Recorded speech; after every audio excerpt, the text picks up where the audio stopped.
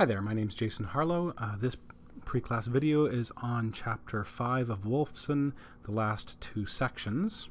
Okay, and so the sections are 5.4 on static friction and kinetic friction, and a little bit on rolling without slipping, and section 5.5 is on drag force. And the quote above is, at the microscopic level, friction is complicated. The simple equations that we will provide here provide approximate descriptions of frictional forces. So let's get started.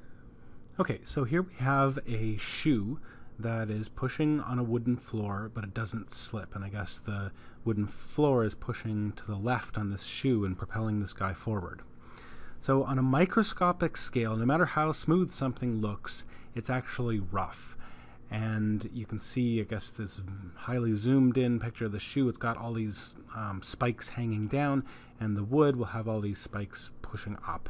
And these two features will touch each other and even stick together a little bit. And this produces a force that's parallel to the surfaces called the static friction force. And if you increase the normal force, it can push these surfaces together even a little bit more and lock these shapes a little bit better, and also increase the contact area, and so the maximum size of this static friction force can increase.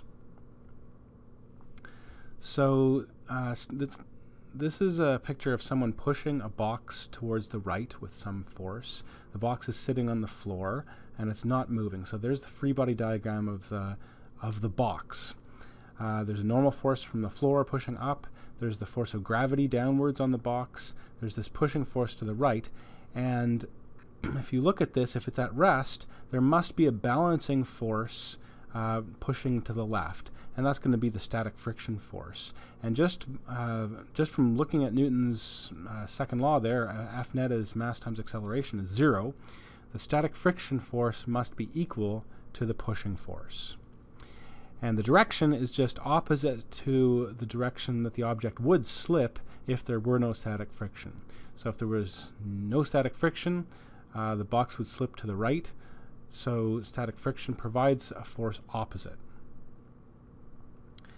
So keep in mind that static friction acts in response to an applied force. So if you don't push the box, there's no static friction. If you push it to the right a little bit, then there's a equal and opposite static friction force that gets provided in order to keep it stuck on the floor. And as you push more and more, the static friction grows, and there's actually, we're going to find out next slide, that there's a maximum size to the static friction force. And then if you push more than that, then the box does start moving. So an object remains at rest as long as you're less than this maximum static friction force, and it just starts to slip when you reach Fs equals Fs max. And a static friction force that's greater than Fs max is not physically possible.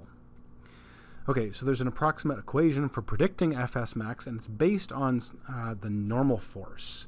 So the greater the normal force, measurements show, the greater this maximum static friction force. And remember, that's because those two surfaces, the shapes there, are locking together a little better if you push them more. And there's a new proportionality constant here called mu, mu sub s. That's the coefficient of static friction. That's just a dimensionless number that relates the size of the maximum static friction to the normal force. So let's see if you can do this calculation. If you try to push a 10 kilogram box, and the coefficient of static friction between the box and the floor is 0.20, what's the approximate minimum force that you would have to apply in order to just get the box moving from rest? So take a pause, maybe whip out some paper, or try to do this, and then I'll tell you the answer. Okay, so the answer was 20 newtons, and the way I got that is I used the equation, Fs max is mu sub s times n, and now if you think about the free body diagram of the box, there's a normal force pressing up and there's a gravity force pressing down. Those are the only vertical forces on this, and since F net in the y direction is equal to 0 because it's not accelerating up or down, that means that the normal force in this case is just equal to mg. So it's mu sub s times mg, so that's 0.2 times 10 kilograms times 9.8, that's approximately 20 newtons. Okay, next is kinetic friction. So now let's consider a box, this gray box, which is sliding to the right on a wooden floor. On a microscopic scale, both surfaces are rough, and what will happen here is that these top surfaces of the box will collide with the floor. And as it's doing that, there's a thermal energy produced, there's the sound, sort of a rubbing sound, and there's a force produced parallel to the surface called the kinetic friction force. And it turns out that if you increase this normal force again, you increase this kinetic friction force. So measurements show that the kinetic friction force is approximately equal to mu sub k times n. Mu sub k now is another coefficient, also dimensionless, called the coefficient of kinetic friction, and n is the normal force. So here is this box again. Now she's pushing with this big force F push. There is normal force up, force of gravity down, and now there's a kinetic friction force pointing backwards, but they no longer balance, so there's a net force towards the direction of motion here, so it's speeding up or accelerating. So the kinetic friction is always directed opposite to the relative velocity of the object on the surface. And for any particular pair of surfaces, we tend to find that the coefficient of kinetic friction is less than the coefficient of static friction. So often, here's a graph here showing a typical plot of time versus the frictional force as you push an object more and more and more. So as time goes on, you start with zero force. As you're pushing, as applied force increases, the static friction just responds by being equal. And so they go up at this slope of 1 until it reaches mu sub s times n. That's the maximum static friction force. And then the whole thing starts speeding up until it gets to a constant speed where the friction force equals this applied force. Now the object is moving with a constant speed. Here's just a table showing some typical coefficients of friction. For rubber on concrete, the static is 1, the kinetic is 0.8. You can see there's steel on steel. It depends if the surface is dry or wet. Ice on ice would be the lowest here. Static friction 0.1, kinetic friction 0.03. That's why things are so slippery. Ice is slippery because the coefficients of friction are a lot less. Let's do another question for you. Let's say now you're pushing a 10 kilogram box across the floor with a force of 20 newtons, and the coefficient of kinetic friction is 0.1. What would the approximate acceleration of the box be? So definitely you should take a pause. You'll have to work this out with some paper, and then I'll tell you how I got it. Okay. So the answer was 1 meter per second squared forward. The way I did that is I found the kinetic friction force is mu sub k times n, and because the vertical forces balance, the normal force is mg, so it's 0.1 times 10 kilograms times 9.8, that's about 10 newtons. That's the backwards kinetic friction force.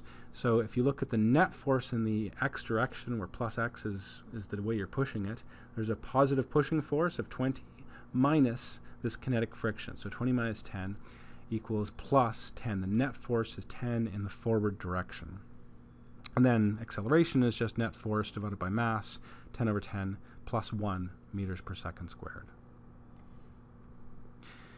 Okay, rolling without slipping. So if you slam on the brakes so hard that the car tires slide against the road surface, you'll hear a big screeching sound like this. And that's kinetic friction. It almost never happens in real life that you screech your tires.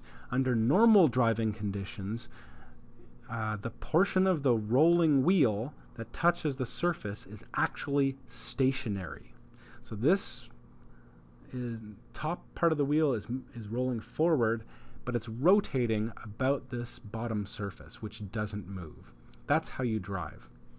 So if you are ever accelerating or decelerating, or you're turning, and you want to compute the friction force, you should use static friction for the road on the wheels. Okay, last section is drag. So this is sometimes called air resistance. The basic idea is objects moving through fluids like water or air experience a drag force. Faster objects experience a greater drag force. So if you have this fast BMW going towards the right here, there's a significant drag force pointing towards the left. And that depends on the size of the car and the shape of the car, and of course also the speed. So, and the direction is always opposite of the relative velocity of the object through the fluid. So if you just have a falling object, as the object falls faster and faster, the upward drag force gets bigger and bigger until, if it falls far enough, it'll eventually reach a speed at which this drag force from the air is equal to, and in opposite direction, to the weight or the gravity force down. And at that point, the net force is zero, so the object is falling at a constant speed. We call that the terminal speed. And so here's a plot for an object falling from rest. At first, the slope of this v versus t is negative 9.8 meters per second squared. That's when there's not very much drag force. But as it falls faster and faster, the drag force increases, and the net force is no longer the weight, so the acceleration gets less and less. And it asymptotically approaches this negative terminal speed. And that's it for Chapter 5. I will see you in class.